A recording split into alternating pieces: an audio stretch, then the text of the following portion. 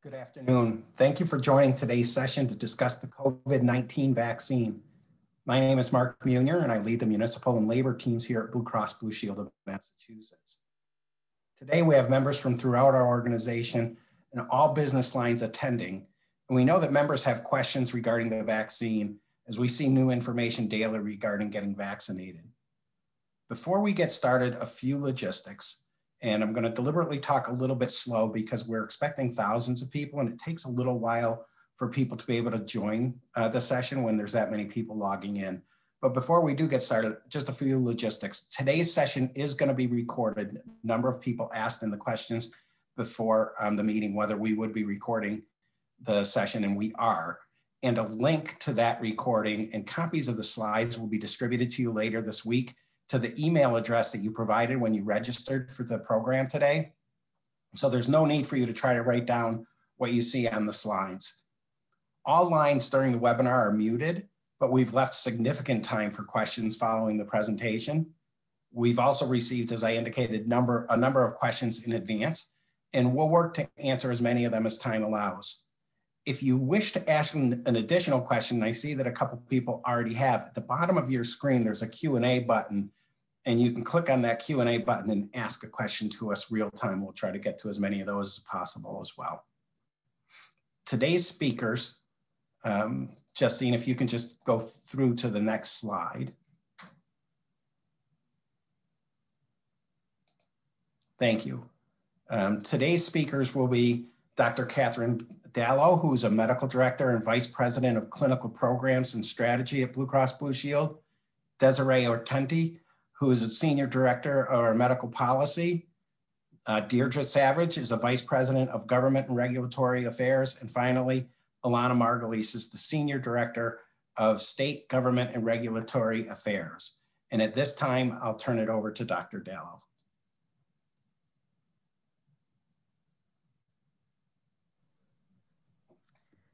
Thank you, Mark. It is an absolute pleasure to be here.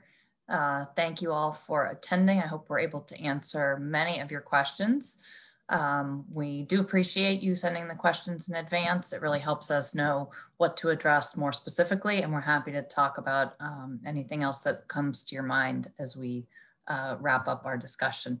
We'll be presenting for about 30 minutes, and then we'd like to leave the bulk of the time for further Q&A as we need. It really means a lot to us that you trust us as your insurer to give you the most up-to-date information and be of service to you. We don't take these presentations lightly. So I just want to go through a little bit what the outline of the talk will be. First, you will have a presentation by Desiree Ortenti on the science of the vaccine. A little bit of a biology lesson. I promise it's not too difficult. Desiree does a wonderful job going through the biology of COVID and in the vaccine development area and how the vaccine works, and also debunking some myths, making sure that we understand the facts versus the myths of the vaccine and the various forms of vaccine that are coming out. Then we're going to switch over to our legal and government regulatory affairs team. So that's where Deirdre Savage and Alana Margulies will talk about the federal and state government aspects of everything that we've been experiencing and what will be happening in the future, and how we at Blue Cross respond to various mandates, whether they be federal, state, or information that the Centers for Disease Control or Health and Human Services or our own Department of Public Health issue and our relationships there. We'll talk at the end about how Blue Cross is specifically supporting vaccine initiatives, many things that we've been working on ever since the beginning of the pandemic and will continue to.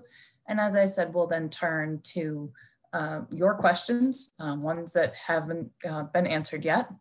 And we're happy to entertain any of those conversations. Next slide, please. So first, I am gonna talk about a few common questions and give you some answers right off the bat. First, the vaccine or vaccines are safe. And I realize it's been confusing understanding the difference between full FDA approval versus emergency use authorization. Desiree will get into those distinctions. but it is absolutely safe. Members will have no additional cost share or payment for the vaccine. It is free to you as Blue Cross members. The vaccine cannot physically cause COVID-19. It's actually impossible the way the vaccines are developed against this virus. So Desiree will also explain how that's the case during her presentation, but we wanted to make sure you understood that at the outset.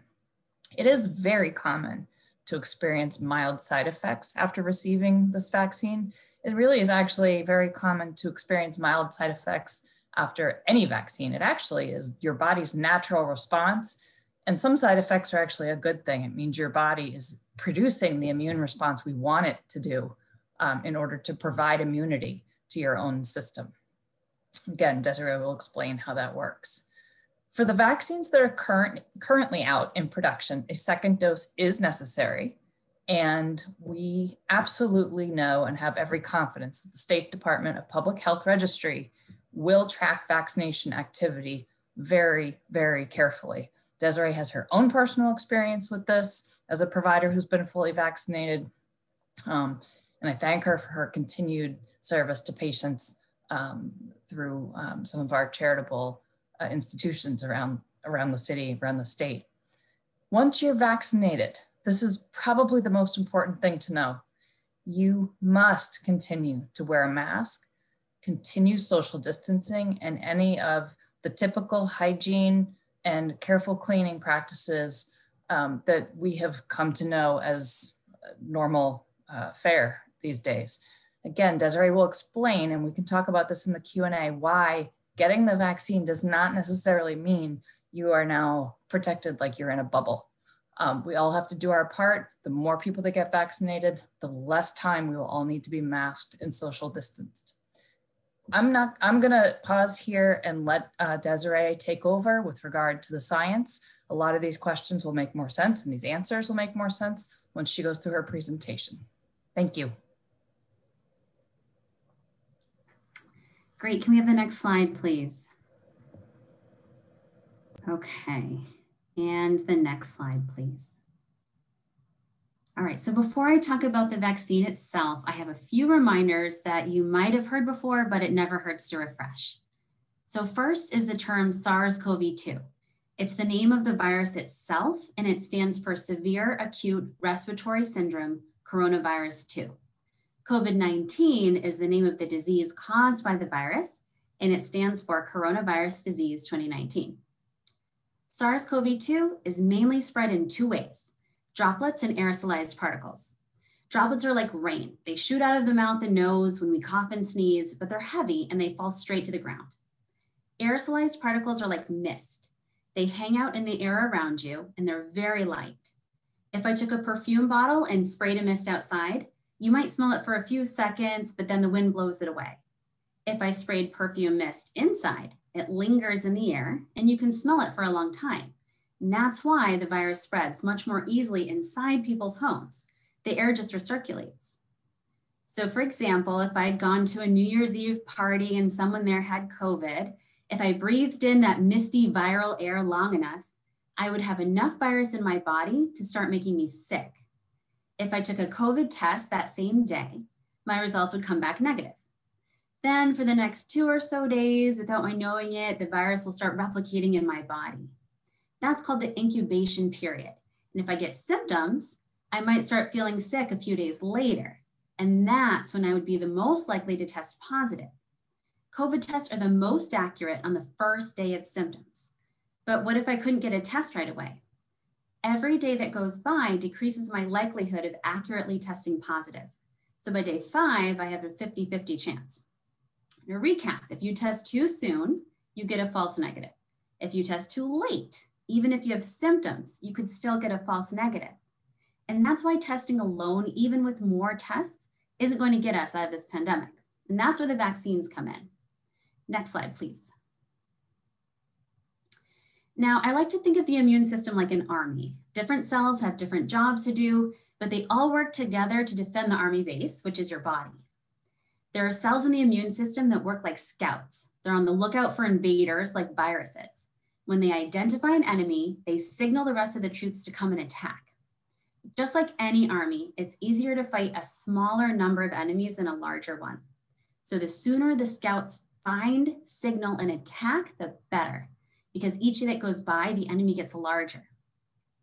Scouts are usually pretty good at recognizing enemies they fought before, and that's why adults rarely get sick with the same viruses or bacteria they were exposed to when they were children, like hand, foot, and mouth disease or strep throat. But for most people, SARS-CoV-2 is something their immune army hasn't had to face before, so the attack response is slower and less robust. Vaccines are like special tactical training for the scouts and the rest of the army to more easily identify and kill enemy invaders before they can multiply. All you need for this training is one unique part of that virus that the scouts are going to be able to identify. It's like training on how to see through enemy camouflage. And you need enough of this one part for the rest of the army to take things seriously. You want everyone at their battle stations. Now, you might remember when you were a kid or from bringing your own children to the pediatrician, you get a series of shots over many visits, and these are called booster shots. And they work in the same way I just described, training the immune army. Sometimes you need more than one training session for the troops to be fully prepared. And just like any training, the more practice you have, the better you get.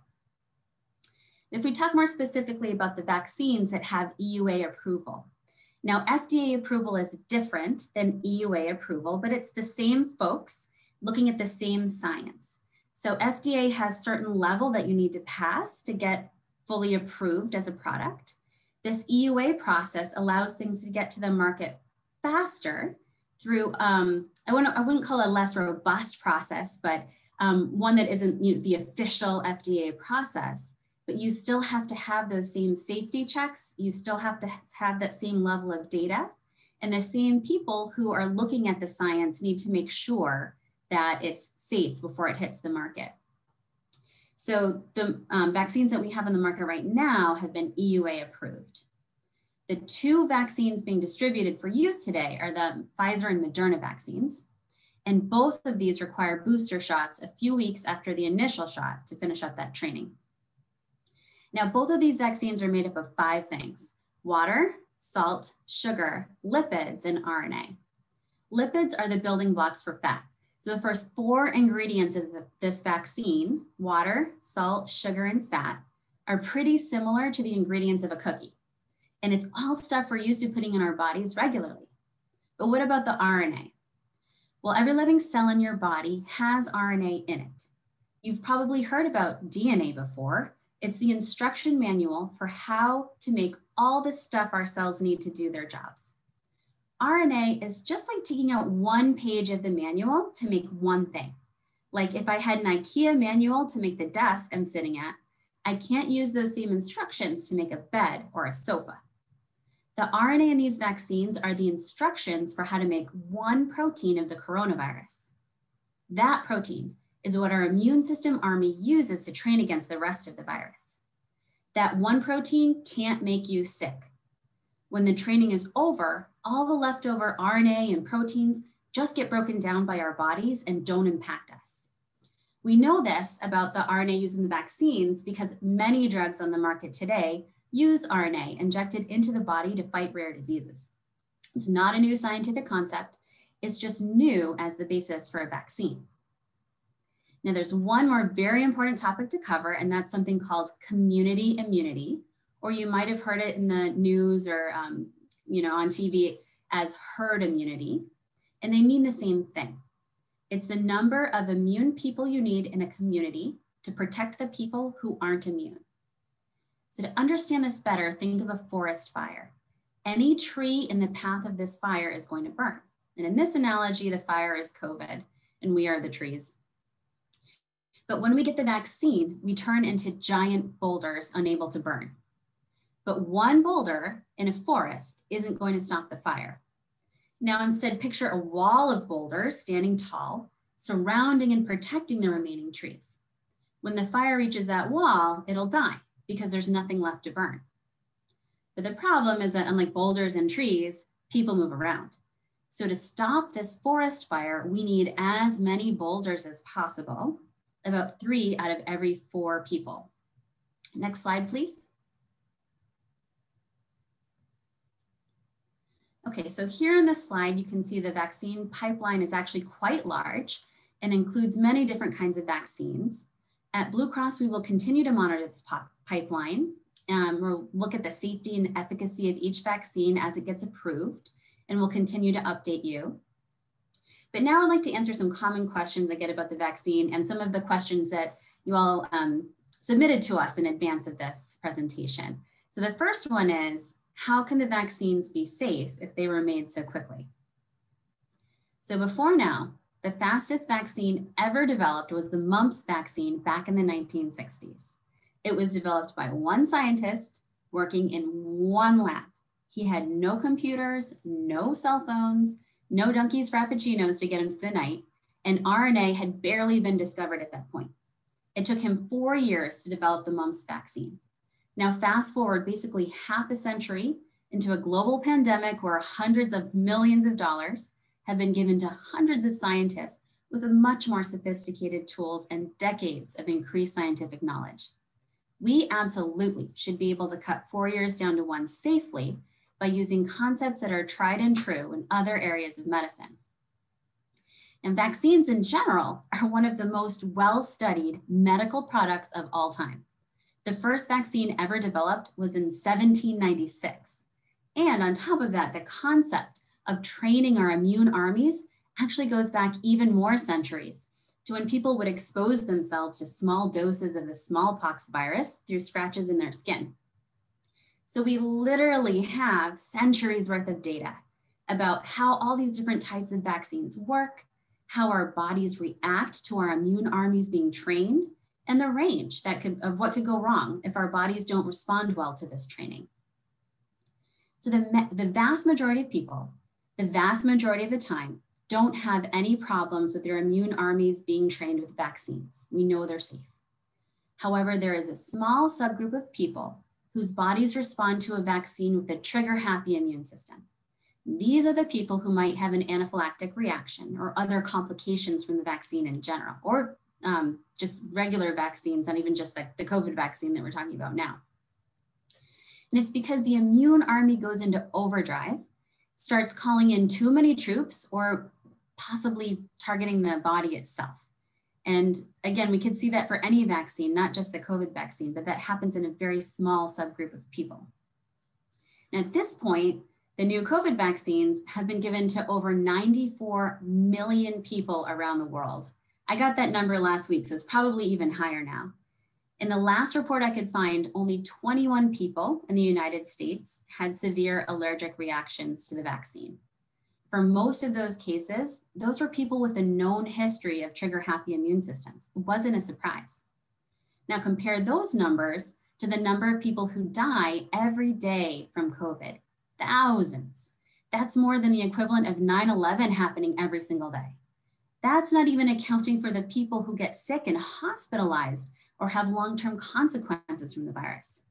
So if you need to compare the safety of the vaccine and what we know today compared to what we know for the virus, if you had to take some kind of risk, it's much, much, much safer to do the vaccine and take that than face the potential Russian roulette of symptoms that you could get from the virus itself. The second question I get very frequently, so what's a variant and will the new vaccines help protect us from these variants? So basically a virus has one goal in life, and that's to make as many copies of itself as possible, to replicate. It can only replicate in a host. Unfortunately, with SARS-CoV-2, we are the hosts. So a virus sitting on my desk can't replicate, but a virus sitting in my lungs can. When a virus makes copies of itself, it uses our cells as the raw materials to do that. Now imagine for a moment that you had a picture and some tracing paper. If you were to trace a copy of a picture, it doesn't look exactly like the original. It's ever so slightly different. Now, if I were to take that tracing and make a tracing of the tracing, it's going to look even more different than the original. The more copies I make, the more changes occur. It's the same thing with the RNA and the virus. As I said before, RNA is the instructions, the full viral RNA is the instructions for how to make the entire virus. So each time the RNA changes after it's making copies of itself, it changes the instruction manual. Sometimes it makes a weaker virus and those tend to die out. But what we're seeing in the UK and in South Africa is a more contagious virus. So basically what's happened is the copy of the copy of the copy eventually made an instruction manual that became more effective. And that's another huge reason why it's not better to just get sick with COVID instead of getting the vaccine. The more people who get sick, the more changes occur to the viral RNA as it makes copies inside our bodies, and the more chances there will be for the variant to be more contagious, more deadly, and less likely to respond to vaccines in the future. So what about these variants that we know about in the vaccines that we have already? We need to think about vaccines in 3 ways. 1, did they stop people from dying? 2, did they stop people from being sick enough to be in the hospital? And 3, did they stop people from getting sick at all? So for all the vaccines that we either have EUA approval for today or the ones that are coming up from AstraZeneca and Johnson & Johnson, they've all been 100% effective in preventing COVID deaths. Not one single person has died from COVID after receiving the vaccine in the trials that we've seen so far. And that first question, in my opinion, is the most important one. They also prevented most people in the hospital from being sick. So that's also huge. People aren't dying after they get the vaccine and they're not being hospitalized at those same rates. But what you're seeing in studies today, these numbers like 90% efficacy, 70% efficacy, that's that last question. How many people are being prevented from getting sick at all? Now, even though that's a very important question, it's not as important as the other 2. And all of the vaccines right now, again, as I said, prevent people from dying and prevent the majority of hospitalizations. They're doing that for the variants that we're seeing out of the UK and South Africa right now too. So these copies haven't changed enough that our immune armies don't have some kind of protection against them. But this again ties into how long the vaccines are expected to protect us. And we don't know yet how our immune armies will remember their training. There are good clinical signs that they should be effective for a long time, but a lot of that's going to depend on how much the virus changes as it replicates. It might be a yearly shot like the flu, or it might not. A few more questions that we got ahead of time. Is it safe to get the vaccine if you already had COVID? Yes, it's just army training. It won't cause a severe reaction. And yes, you still need a vaccine, even if you got COVID. In the studies that they looked at different people, the ones that were very sick with COVID versus ones that weren't, their immune training was all over the place. You have no idea how protected you're going to be or not if you just get it and get sick. With the vaccine, we know that most people have enough, or actually everybody has enough of immune army training to prevent that very severe disease. But it's hit or miss if you get sick with COVID instead. And the booster part, so the 2-shot from Moderna and Pfizer, we know that that's going to give more memory to the immune army. And when you get sick with a disease, we don't know if that's going to happen or not. It could, but it's still, a guess. It's much safer to go with the known entity of what's going to happen with the vaccine. Can I spread COVID if I got the vaccine? So there's a good chance you still could, but that needs to be studied more. So remember, vaccines, they don't put a magic force field around you. The virus is still going to get inside your body and try to replicate. The difference after the vaccine is that your immune army will target and kill the virus before there's enough of it to make you feel sick. But there still might be enough of it in your nose or upper airways or lungs to make someone else sick. So yes, until we reach that community immunity level where most people turn into boulders, you still have to distance and mask after getting the vaccine. And just finally, in closing, I want to say that we've been dealing with so much uncertainty since March. And every day, more than ever before, we have to weigh the risks and benefits of the decisions we used to take for granted. Is it safe to go buy toilet paper? Is it safe to give grandma a hug? It weighs on us. And now we're being asked to do it again with the vaccine. But as someone who reviews science for a living, I felt comfortable getting the vaccine, as Catherine had alluded to, and I felt fine after my first dose. I'm getting my second dose at the end of this week, and I feel so much relief. I felt so much relief after getting that first dose that finally there's a light at the end of this tunnel, but only if we work together to put out that fire. On to Deirdre. And next slide, thanks. Thanks, Desiree. As somebody who works with Desiree and Catherine and Alana, I learn something every time. So I really hope as you're sitting there listening that if you have questions, be sure to ask them. We have experts at the company, and we're so pleased that you guys all joined us to lend what we can to your understanding, and we can advance the slides here. What Alana and myself are going to talk about today is essentially how the government plays a role and has played a role over the course of the pandemic. I'm going to focus on the state, on the federal, and Alana's going to talk about the state. Needless to say, you've already heard about the FDA process, which is obviously a federal government function. But keep in mind throughout the course, from a public health perspective, as well as the effects on the economy, the feds have tried to shore up certain aspects of the response to the pandemic. The laws on this slide, like you see the CARES Act and the FFCRA, as well as one that just passed before the end of the year, were all intended in response to fighting the virus, as well as trying to, again, like I say, shore up the economy. So funds were appropriated for vaccine development. You saw loans for business, providers, specific industries, individuals. This was that economic impact check that was sent out earlier. And then also they established the rules of the road for coverage of testing, of treatment, and of course the vaccine for health plans and employers. And this also includes the Medicare population. As Catherine, Dr. Dallow already mentioned, Blue Cross is covering with no cost to our members at all the vaccine. While much of the activity referenced on the slide here happened in the early part of the pandemic from March to May, it took some time before agreement could be met on another piece of legislation. And just like I mentioned, just before 2020 came to a close, another package was passed to address, again, areas where testing wasn't occurring at the rate it needed, as well as putting some money into vaccines and things like education and infrastructure and other targeted areas.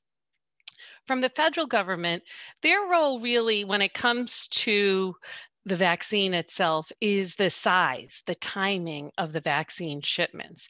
And from there, the states were to make determinations of those based on their own state populations and the people that they have in the state. So you can imagine, and I know many of you, while we're based in Massachusetts here, I know many of you are joining from places other than Massachusetts. So but you can keep in mind that Massachusetts is different than New York, is different than Florida, is different than Nebraska.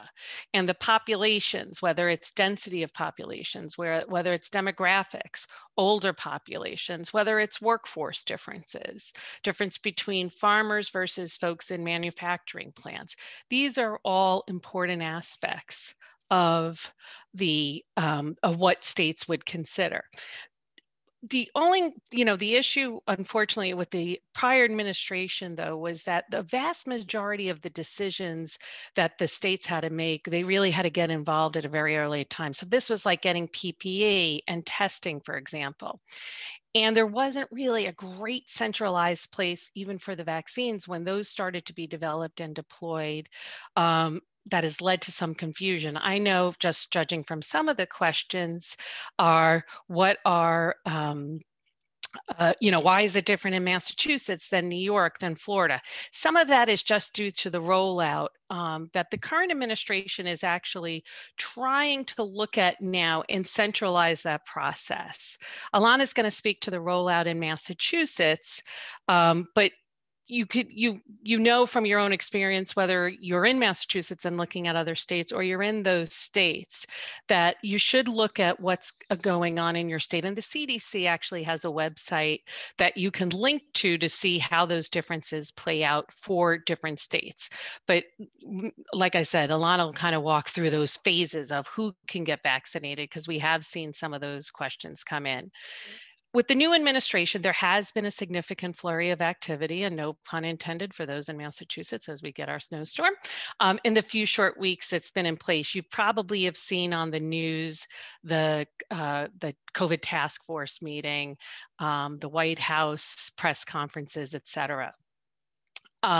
So they are refocusing their efforts, especially at the federal level, in the first place is to see where the vaccines are, to see if the vaccines have been used. They're going to be sending, starting next week, I believe, 10 million vaccines per week out to the states. That's an increase of 1.5 million per week of vaccines. Their intention is also to leverage the defense DARPA, what you might have heard. It's basically the federal way to use its own manufacturing capacity or to invest in manufacturing capacity to ensure the rollout of those things needed for vaccines. So while it may not be the vaccine itself, it could be the vials, the protective equipment, all of that that goes along with that.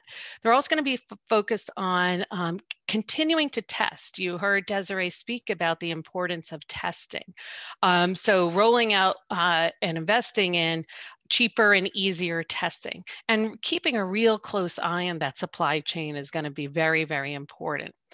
Right now, you should stay tuned over the next several weeks. The new administration has proposed basically a comprehensive COVID policy. And literally as we speak is having meetings at the White House with members of Congress to talk about ways to advance that bill. And again, that's not only for the vaccine efforts, as we've been talking about today, but also for the economic impacts. But I will turn it to my colleague, Alana Margolis, to talk more about Massachusetts. And for those of you in Massachusetts today, you know it's a big day. We're in a new phase. If not for that snow that has arrived, we would be really underway today. So I will log on and onto Alana.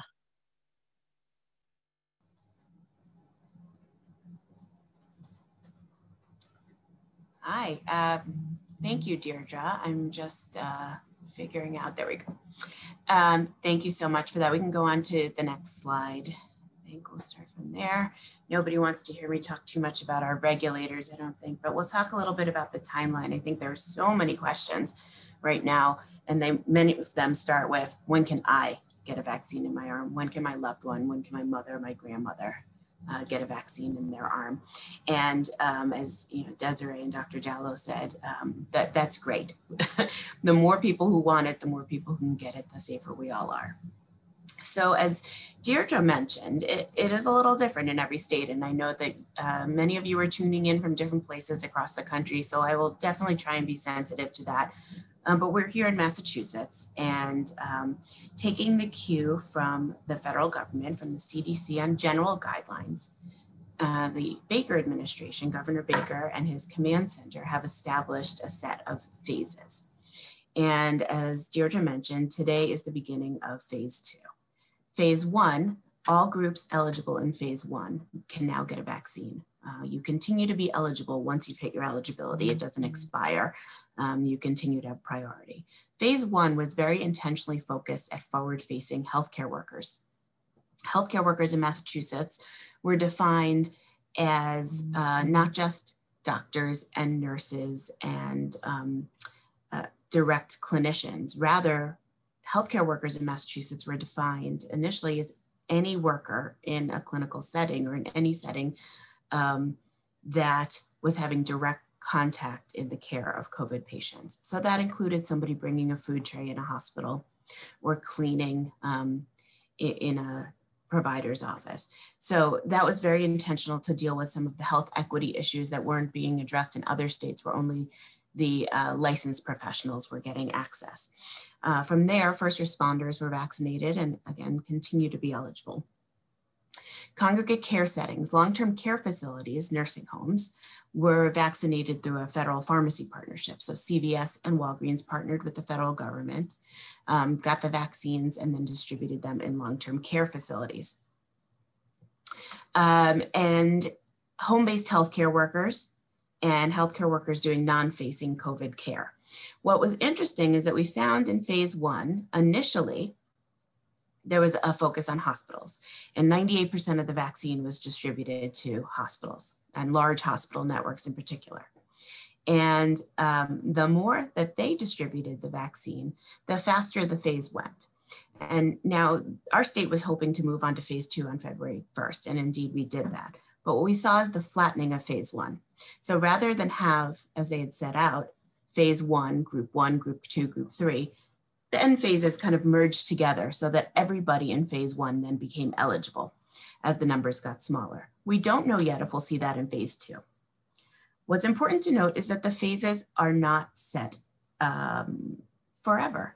They change as science changes, as data changes, as the federal government sends us more information, as we get more vaccine in, the phases are able to change. They're set out as a guideline and a standard for this moment. So I encourage everybody to continue to check whether you're in Massachusetts, and you could check with mass.gov/COVID or COVID vaccine, or check with the CDC and find out what your Department of Public Health in your state is doing for their phases. In phase 2, we're currently in phase 2, group 1. That's individuals age 75 and older. This is a great example of the group that was not initially in phase 2. And as things changed, they became the top of phase 2. As we move through phase 2, we'll move from 75 plus to individuals 65 plus and those with 2 comorbidities.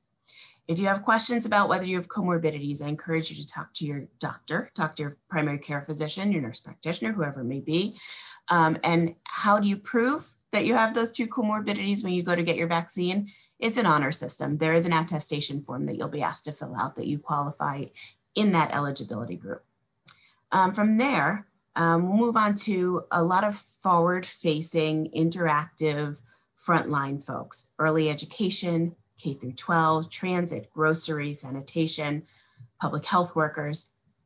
Now, again, I'll remind you, we saw around that phase in phase 1, the flattening of the phase. So it may be that it's compressed and that starts to happen sooner.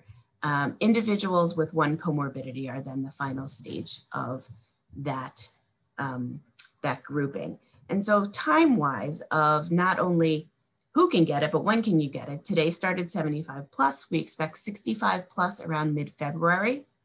And then the next phase sometime after that. And they've been more vague about that, which is what leads me to think that there may be a flattening, but we don't know for sure. That'll be later in February. So sometime to mid-late February, we should expect that next group, and early March for the last phase.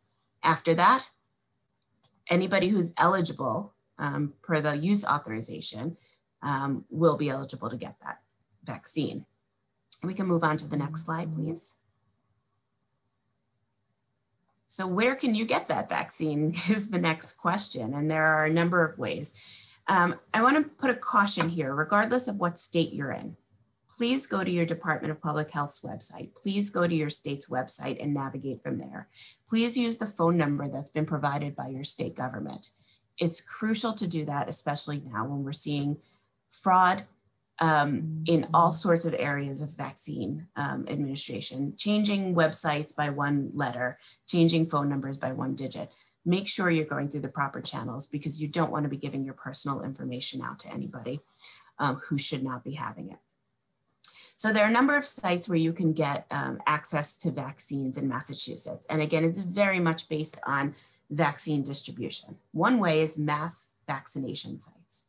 And you'll see this in other states as well, where large venues are being converted into vaccination sites. 2 of the original ones and the most popular ones for New England sports fans are Gillette Stadium and Fenway Park. Fenway Park just recently opened, and Gillette's been operating for some time, starting with first responders. We'll see all across the state, from Boston to Western Massachusetts, mass vaccination sites. We're starting to now see as some of the vaccine is moved from some of the traditional sites or the initial hospital sites out into the public. We're seeing public vaccination sites. These will start to increase. You'll see more of those dots on our COVID vaccine site map every week. So that may mean CVS, Walgreens, may mean your supermarket pharmacy. It could be other retail establishments. You'll also see restricted sites, excuse me. So for example, your local board of health or a region, a senior center that is for just a set number of communities. So those may not be accessible to you, but they'll still be accessible to the folks in their area. So make sure to see what the site is and what the limitations are on that site. There will be more announcements as we go on of the various sites where you can get it and how you can schedule. I do want to acknowledge for those of you who do live in Massachusetts, it has not been easy if you are in one of the eligibility groups to sign up. And the administration has certainly recognized that it's been a frustrating process.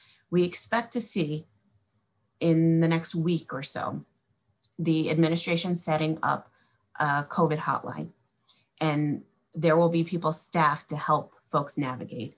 What was a challenging, somewhat confusing map to navigate for anyone, I think became harder when the individuals ages 75 and older became eligible. So keep an eye out for more sites coming up. Keep an eye out for, listen and look for updates when additional appointments are being added. Jump on that website right away.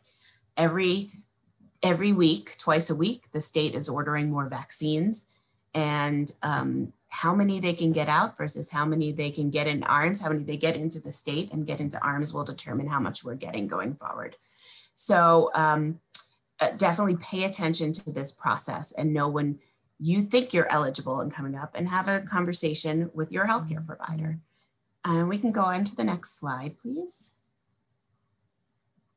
So again, if you're not in Massachusetts, even if you are in Massachusetts, you can use this site. Please visit a trusted source. I can't say that enough. There are so many places to give out information that is your personal private information. Only give it to the legitimate sites. Visit your Department of Public Health. Every Department of Public Health will have instructions for your eligibility phase, for locations where you can get a vaccine, and what information you should and should not be giving out in the process. And so with that, I know there are more questions in this area, but let's turn over to Dr. Dallow to talk a little bit about what Blue Cross is doing, and then we'll take some more questions. Great. Thank you, Alana. I'm going to be brief with this part, mostly because I want to get to some of the questions that we've seen raised. I know some we have answered, but there's some themes emerging. Next slide, please. So these really are the fundamental aspects of how we have and will continue to support our members and the public at large. This webinar is one of many examples. We've been doing webinars, we've been doing public service announcement videos, we've been educating employer groups, we've been educating our own associates, we've been educating the public, we've been doing radio, print, anything to get correct and consistent information out to the public and our members in particular, and also make sure that we're doing everything we can to support the efforts of the CDC and departments of public health, as Alana and Deirdre so eloquently stated. Again, communication about coverage. There is no fee, whether it's for the vaccine or the administration, that is covered by our plan, and you would have no out-of-pocket costs for that.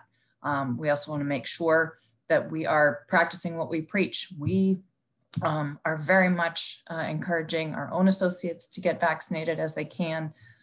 We're making sure we're answering any of those questions and debunking myths that exist. Again, I said we're supporting our state public health departments. We have ongoing communication with our local DPH, but also, as Alana stated, staying very close to what the CDC and other departments are doing in other parts of the country.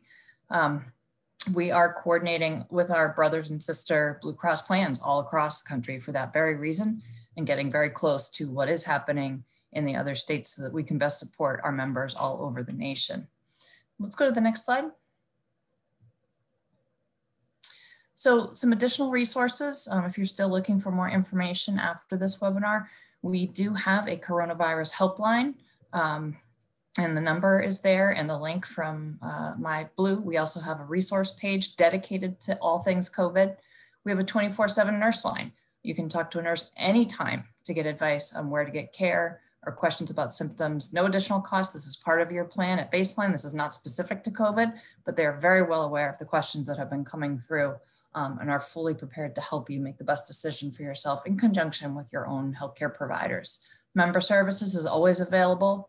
And we have a public-facing newsline site called Coverage, which has many, many articles on several important health issues, but there have been a large series on COVID, all things COVID, testing, symptoms, equity, and we continue to publish those on practically a weekly basis. Next slide. So I'm going to turn it back to Mark, who can help us navigate the questions and some of the themes. And I think we'll ask all of the presenters to come back on camera, please. Thank you, Dr. Dallow. The first question we had, I think, goes to Alana Deirdre. But the question is, do I have to go to the same location to get the second shot that I got the first shot at? So, sorry, Deirdre, go ahead. No, okay. Why don't you go ahead for Massachusetts? And I suspect it's similar elsewhere, as I know from New York and Florida and other things, but go ahead. Sure. You know, the easiest way is to schedule your next vaccine while you're waiting to see if you have any adverse effects to the initial vaccine. You have 15 minutes to wait. Use that time to schedule your next vaccination.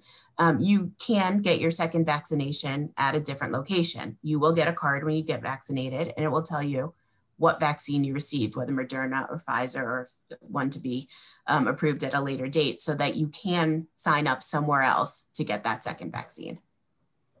And I would just add that the experience for a lot of folks has been that when they are there, that's what those actual offices, you know, depending on the site, is just making your second appointment while you're physically there. So they're kind of just getting you in line so that you're not going through the process, the online process that you went through necessarily the first time. And just a note that the next vaccine is a single dose vaccine. So this is right now a Moderna Pfizer question, and which again, if you can get the Moderna and Pfizer, get the Moderna and Pfizer and go for the two, because it'll be time to get through the FDA process and then get the other Johnson & Johnson out to states. So. Deirdre, that sort of leads us into the next question. And I guess this is to either Dr. Dallow or Desiree. Which vaccine is better? People are looking for some kind of comparison. Yeah, it's, and I welcome Desiree's comments after this. It's an obvious question. I think we all predicted there'd be that concern. Honestly, the vaccines are all functioning extremely well. And I, for one, am not going to care which one I get. It's going to be when my phase has arisen and what vaccine the site that I'm going to for my appointment has at that time. It's natural to feel like you might want to wait, put in for a preference. The problem is, from a supply standpoint, it really will be completely impractical for people to guarantee when you book an appointment that they're going to have any particular form of the vaccine, the consistency among them. And the fact that we get more and more people vaccinated is the key. The longer it takes for us to get people vaccinated, no matter which one they have, the longer we will be wearing masks. And this gets to that herd immunity concept that Desiree was mentioning. And I know some people even say, oh, there's recent data, in fact, on Johnson & Johnson that was published yesterday, concerns that it may not be quite as effective. Well, you also have to remember, one shot is going to be more effective than people getting the first dose of another vaccine and then not following up for their second shot. So we're not comparing apples and apples. And the recommendation and what I will do is get whichever one's available when it's my turn. Yeah, so I'll just add on the things that are important to look at. Again, those are the number of COVID-related deaths, and severe hospitalizations, all of the vaccines perform the same. Where they differ is in people who have a mild level of illness. And I think of it this way: if I'm going into battle, I'm bringing in a shield. One shield might be bigger than another one, but any shield is better than no shield when you're going into battle. And right now, we don't really have the options to choose. Maybe in the future we can, and maybe if you, in particular in our later phase, that might be an option for you. But the way that the studies were conducted, that question of mild disease, you actually can't really compare one vaccine to another because they were conducted at different times with different variants out there. Like Dr. Dallow said, it's not an apples to apples comparison. What you're comparing it to is no vaccine. Any vaccine is better than no vaccine. So the next two questions are kind of related. I think they are anyways, but if they're not, please separate them back out. But the first question is, what role does my primary care physician have in the vaccination process? And then we've received a series of questions about, can I get it if I'm pregnant, if I'm breastfeeding, if I'm on biologics, if I have other underlying conditions? Can you kind of walk through the? So I'll take the first one about, you know, how your primary care doctor may or may not be involved. And Desiree, I know, is an expert on the second one. I can answer it, but I know it's a favorite of hers. So as far as individual primary care doctors, the answer is it depends. So you can imagine primary care providers that are in large institutions or large practices that might have the infrastructure to set up clinics, be able to distance people appropriately, have the scheduling capacity. Many of those locally and nationally are establishing and have established their own vaccination protocols, clinics. Some of them ask you to call, some of them say, don't call us, we'll call you. We're gonna prioritize people based on conditions. And again, Desiree, I'll get into that a little bit. And that really will depend on messaging from your own practice and office. Where that is not as possible is the smaller the practices get, or the further away from major bricks and mortar type facilities where these kinds of things can be accomplished. Those are the providers where there's simply not the infrastructure. There may not even be the ability to store the vaccine and the doses that would be required to cover the practice safely. So those practices and providers might recommend that you go to one of the more publicly available sites like Gillette or Fenway. Even some of the larger institutions have a combination of giving appointments for the general public as opposed to appointments for people that already have established care there. As we get further into phase 2 and phase 3, I think more and more people will be handled in the mass vaccination type, or publicly available arenas. And I mean that literally and figuratively, because warmer weather will come also. So outdoor space can be used at those areas, but the volume of people that need to be seen at a particular office will outweigh the capacity at that point. Desiree, you want to talk about the other questions about comorbidities and also pregnancy? Sure. So in the studies from the different vaccines that we have so far, the participants, there was a range of people and ages and comorbidities, but for the most part, they were on the healthier side. And so in general, with a clinical study, you can state things based on the people who are in the study, but then there's a gray zone outside of that where you can make logical clinical assumptions. So for example, pregnancy and breastfeeding, those people were not included in the study. So I can't tell you based on the science, yes or no. What I can tell you is that it's safe to get vaccinated in general when you're pregnant. We give boosters all the time to women who are pregnant. It's safe to get vaccines when you're breastfeeding. These particular vaccines haven't been studied in those populations, but clinically we can assume things based on what we know about other vaccines. But the most important thing that you can do is talk to your OB/GYN about it, talk to your primary care provider, and they're going to be the ones that say for you what the risk benefit ratio is going to be. And then you can make your decision on whether or not you want to basically risk getting COVID or, you know, take the risks that might come with the vaccine, which again are very few.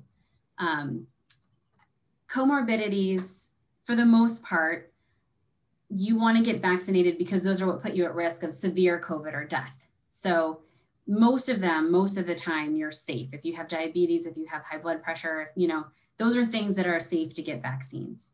I saw some questions about, you know, if I just got the flu vaccine, can I get the COVID vaccine? You know, when I traveled to Africa, I got 8 vaccines. I forget how many. It felt like 20 vaccines at the same time. Usually it's okay to layer these on top of each other. Same thing if you just had COVID. We have a 90-day wait period, but that's more of a grace period than anything else. Typically, people have some immunity after they're sick for that period of time. But you know, the people that were in the studies, they didn't check to see if they'd had COVID before. They could have actively had it while they got their initial vaccine, and very likely there were people who did.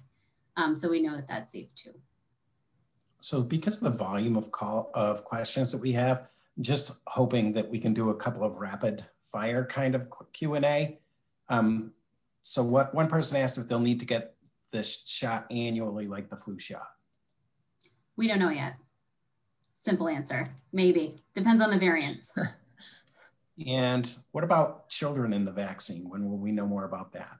So there's studies right now going on for 12 to 18. So we should have emergency use authorization, hopefully, for that age range, you know, sometime, maybe this summer.